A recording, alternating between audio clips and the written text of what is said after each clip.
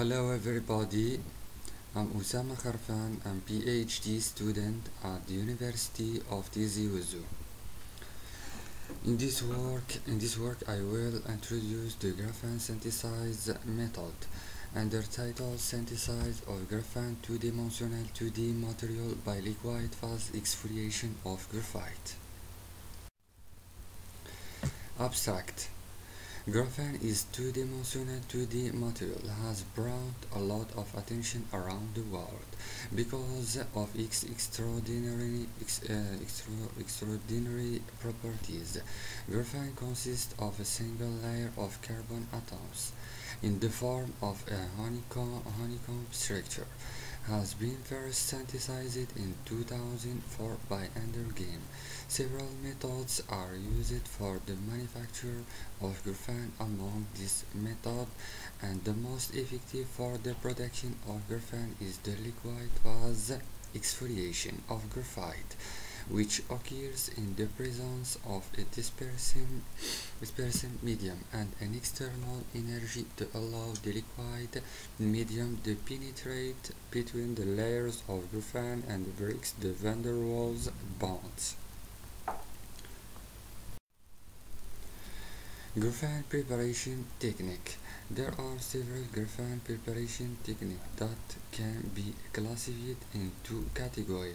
Top down and bottom up. In the first one mainly using graphite as a raw material and using exfoliation to reduce the van der Waals interaction between the graphene layers, like mechanical exfoliation, direct liquid phase exfoliation, and electrochemical exfoliation.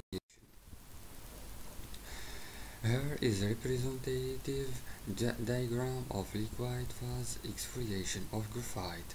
Graphite powder is mixed with a solvent has suitable physical qualities such as viscosity, surface tensions, etc. Is then subjected to mixing by an external energy for separating the sheets of graphene.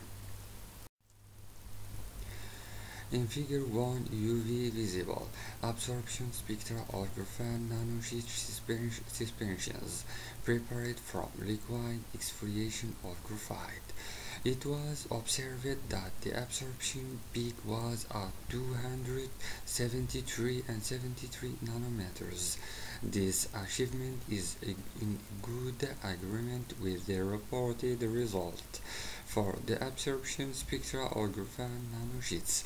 Also, the absence of an absorption peak in 229 nanometers, which is related to graphene oxide, ensures the absence of graphene oxide in the sample.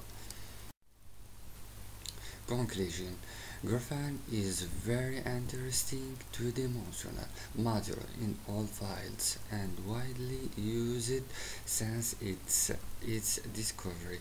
Graphene has opened up an important field of research in nanocomposites and also in high-frequency electronic application, electrode, chemical sensor storage and conversions of solar energy, and high frequency transistor.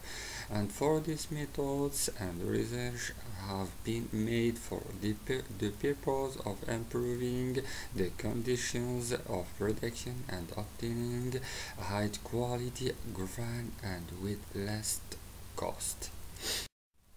Thank you for your attention.